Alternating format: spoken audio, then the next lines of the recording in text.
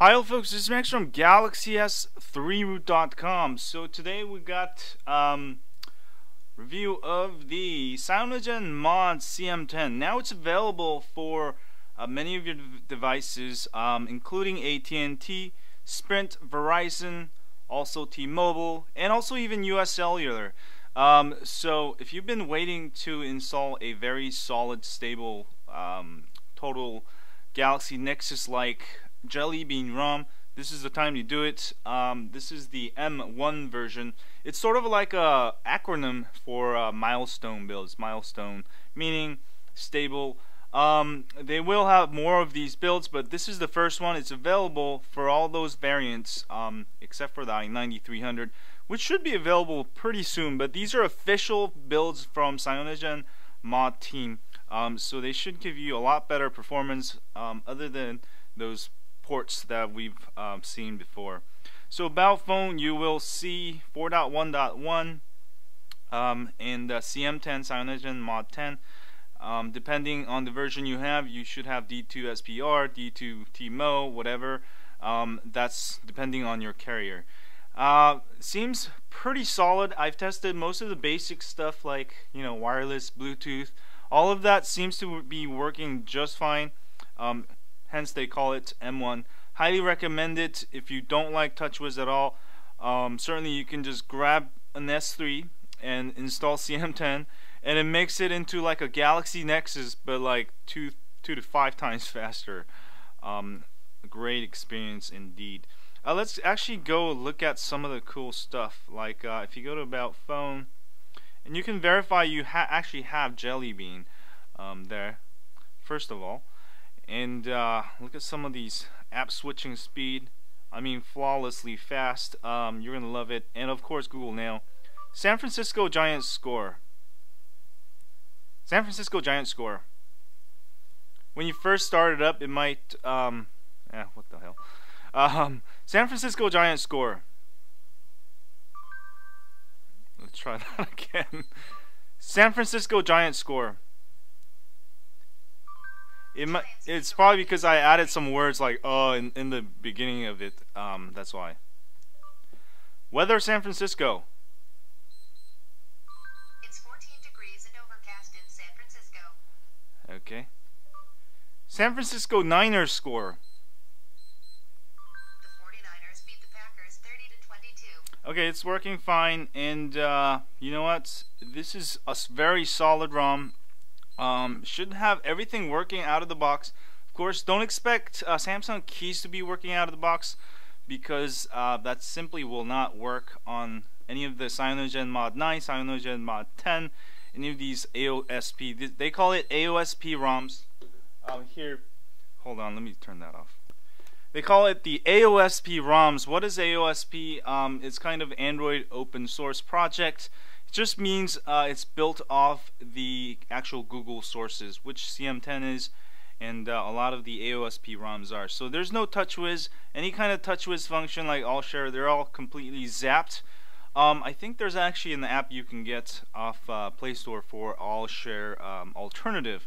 So it's not for everybody, definitely not for everybody. But for those of you who want to have the best of the best speeds, best hardware, certainly Galaxy S3 right now, as of this video, is the fastest phone in the world right now. And also before the Note 2 comes out, which will have a 1.6 GHz quad-core processor. But certainly, putting CM10 is flawless, and also it's an official version. You can get one for your HTC One X also, but it's not official. I don't think they have official version for this, so you're kind of stuck with this ported version, sometimes, which might have bugs. But CM10 general, if you haven't used it before, you can actually change the performance here. The CPU governor, like set CPU, and some of the main features include like the launcher here. You can mess with the home screens, the default screen, all of this stuff. Of course, also drawer and lock screen.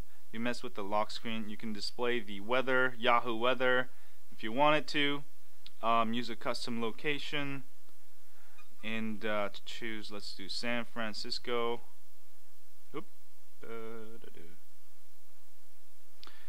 and it'll update every hour, and also calendar, displayed next event, and you can have a calendar pulling from your Gmail or other stuff.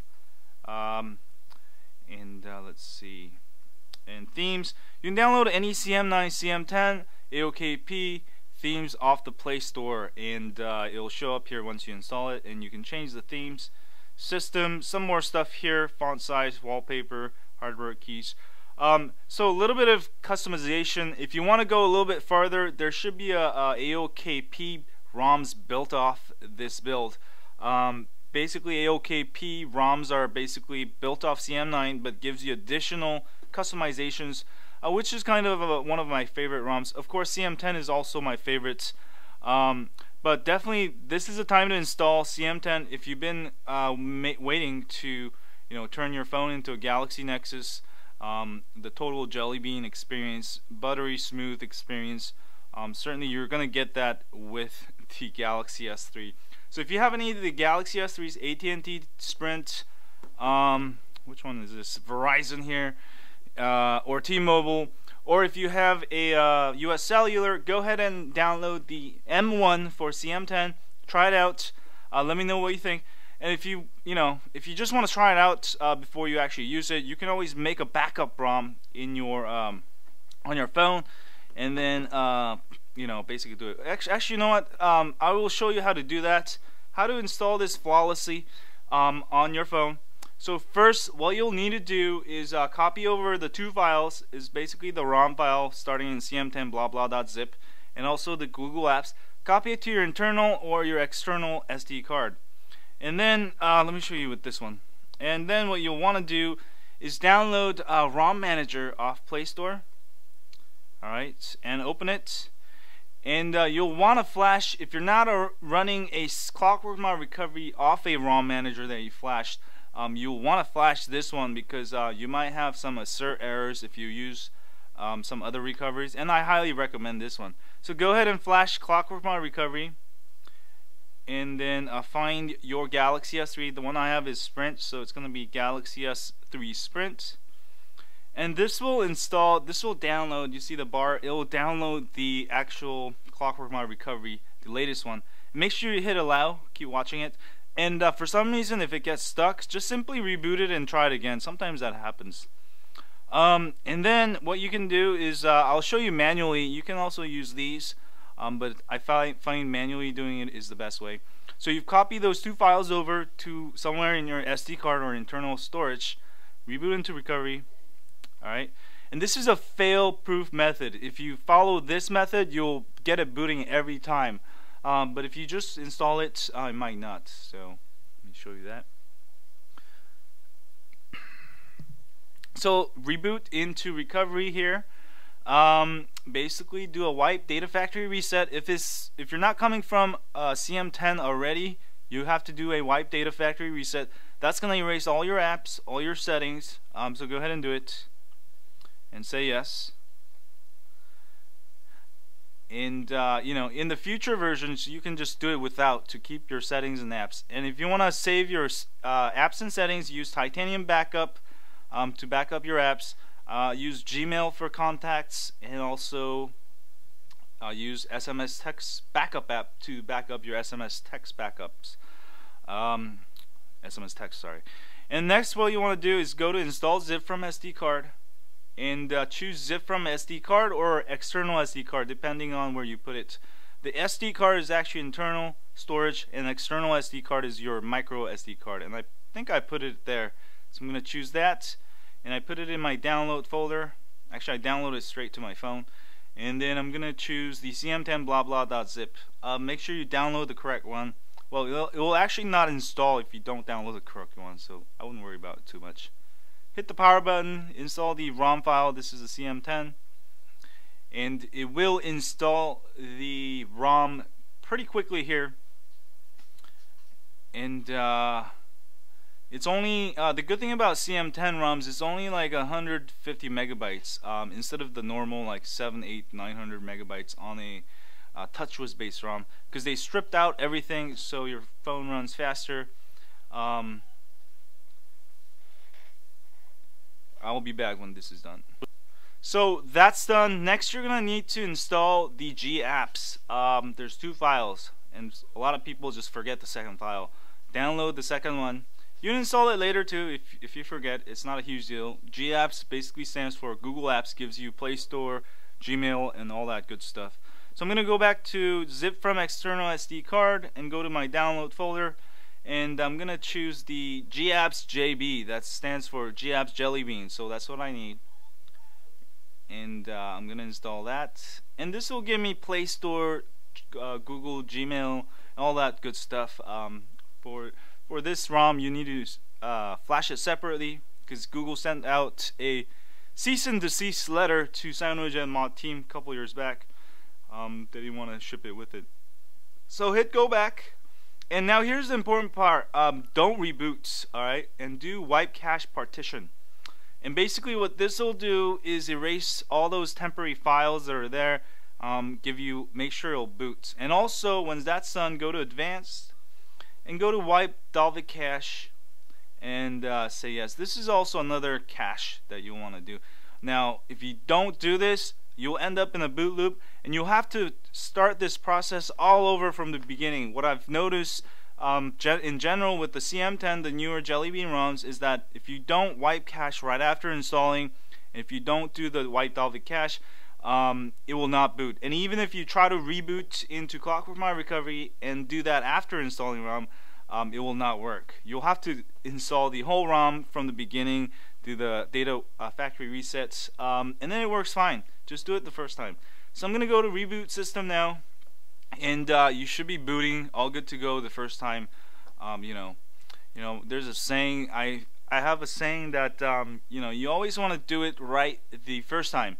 Doesn't matter. That's why you should take your time and do it right the first time, because if you do it once, it's gonna be a lot less harder than if you try to do it really fast and then you mess up and you have to do it like 5-6 times, and then you end up spending actually more time doing it. So try to really slow down when you install ROMs.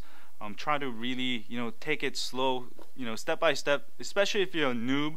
That'll help you install ROMs faster because that's the way the world works. Anyway, that is the also the new what is it, boot animation, and it looks pretty cool. And I've been flashing on and off the nightlies, but definitely the M1 is definitely a go, and definitely a great time to flash right now because all of those nightlies were basically filled with bugs. So once you get to this point, you're all good to go. Go ahead and sign in. Go ahead and use Titanium Backup app to restore your apps. Go ahead and sign into your Gmail, and your contacts will restore.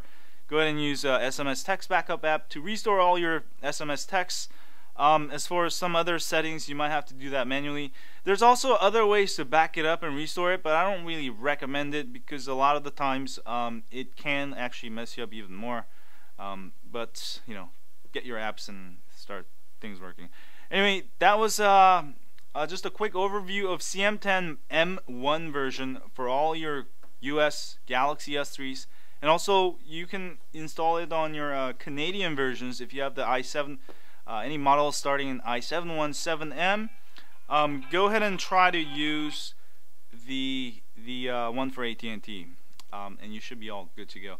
Anyway, thanks guys for watching this video. If you like this video, and if you have a Galaxy S3, any of the Galaxy S3s, don't forget to sign up for my email list. That's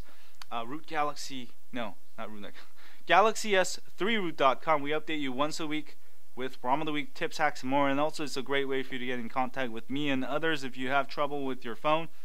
And if you're on YouTube, please hit that like button for me here. Subscribe button up there. And I have a new channel for all the Galaxy S3s. If you want to stay updated on the latest stuff, go ahead and subscribe to my new channel, youtube.com/GalaxyS3root. That way I'm gonna put all of the everything Galaxy S3 related there. So go ahead and sign up for that if you have a Galaxy S3, because on this channel I'm gonna upload different things, and I'm only gonna try to update you with the important stuff versus the channels. I'll update more often with the everything related with the Galaxy S3. Anyway, thanks you guys for watching this video. Stay high on Android, and yeah, we'll see you later.